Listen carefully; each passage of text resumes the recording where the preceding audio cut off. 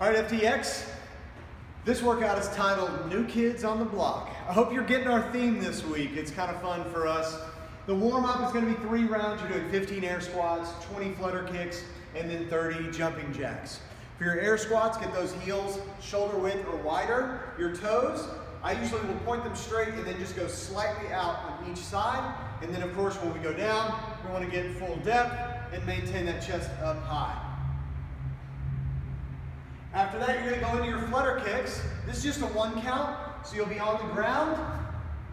And I usually like to get a full range of motion, so I'll tap the heel to the ground typically. The leg that's up is going to be perpendicular to the ground. You can put your hands under your butt if you want, that's more comfortable. And do that for 20 at a 1 count. And then we're going to warm up a little bit, the shoulders as well as our calves with the jumping jacks. Just go from the thighs all the way touching together overhead.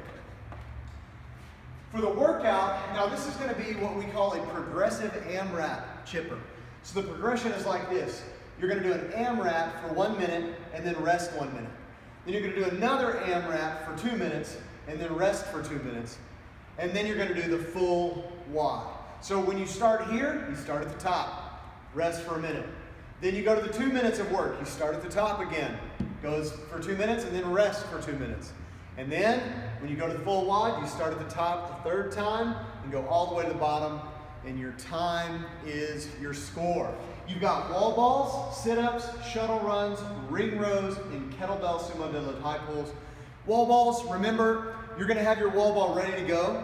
For ladies, it's a 9-foot mark. For fellas, it's going to be a 10-foot mark.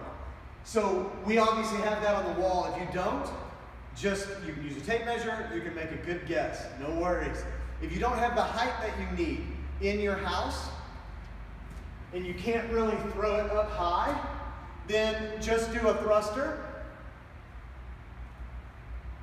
Or, if you can't do the thruster, then just get your front squats in.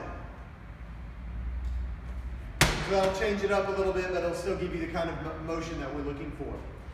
Then the sit-ups, remember we're looking for full range of motion here, so we want for you to be able to touch the ground behind your head, and then come up and touch it in front. We're really just looking for the shoulders to come up, on top of or past the hips. So it's more about the shoulder and the hips than it is where you touch here. Then your shuttle runs. This should be a shuttle run wherever you are. It's 50 feet total, so it's 25 feet out and then 25 feet back. So on our board or on the Metcon, we're showing shuttle runs in Wodify 25 feet, but it's a 2 count. So for us, we usually go from a beam to the next beam and back, and that's 1 rep.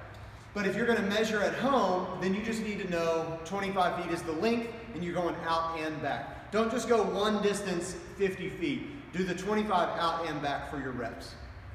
And then ring rows, of course, you have your kitchen table. Hopefully, if you need to substitute, you don't have a way to do ring rows at all. One thing we've recommended is you can use a kettlebell or dumbbell, and you can do lawnmower pulls here, or bent over rows. You can rest that hand here, however you need to do it. Try to even up both sides. That says 25 ring rows, so you want to try to do 25 on one arm and then 25 on the other. And then the last movement is the kettlebell sumo deadlift high pull. So here, kettlebell is centered. Keep that back flat. You're going to reach down, pull, and get those elbows high and outside. And the handle of the kettlebell is going to come around the collarbone. So this is the hikey one.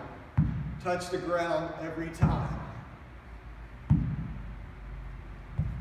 All right, and then that's our workout.